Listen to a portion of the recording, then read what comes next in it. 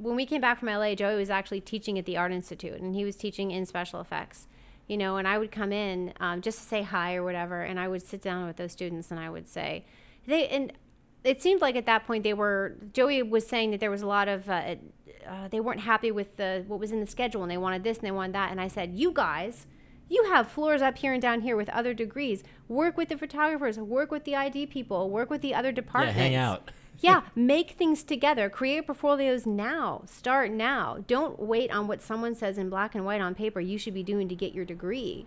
If you want to make something and do something, network. Yeah. And also at that time, and this was like 2013, I was like, watch YouTube. Learn how to do stuff. Don't just lean on other people and what they think a degree should be made of. Whatever your portfolio is going to show is what you have. Yeah, and as sense. Mr. Henderson would say, your portfolio is only as good as your worst piece.